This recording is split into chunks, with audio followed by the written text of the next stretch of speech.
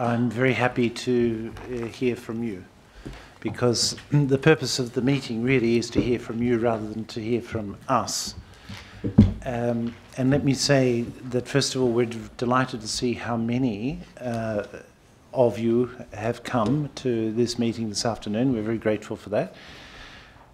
And secondly, I'd say also that looking around the room, or looking at the list of participants that I read just before coming here, I must say it's a very good reflection of the state of intellectual property.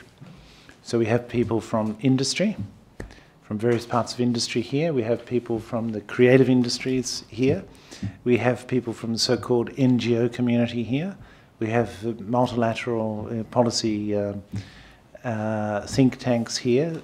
We have a very diverse participation. The libraries have just come, the International Federation of Libraries Association.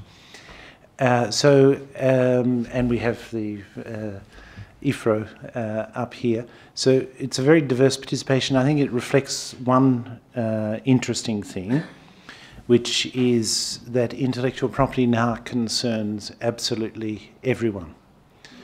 And that is very much a different situation from the one that we had traditionally.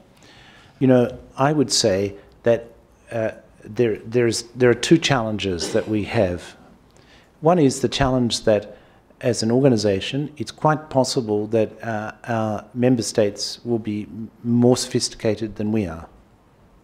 You know, increasingly we find that the developing countries' needs and the developing countries' situation actually is very sophisticated.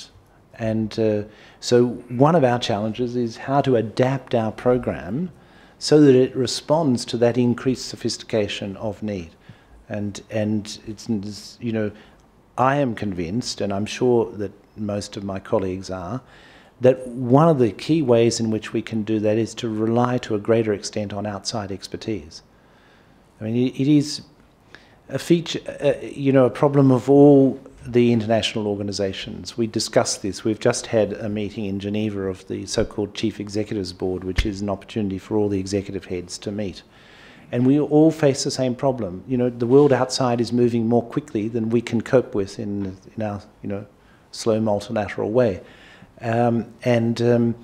I think one of the answers to dealing with that is to be able to leverage the expertise that exists outside in organisations like yours.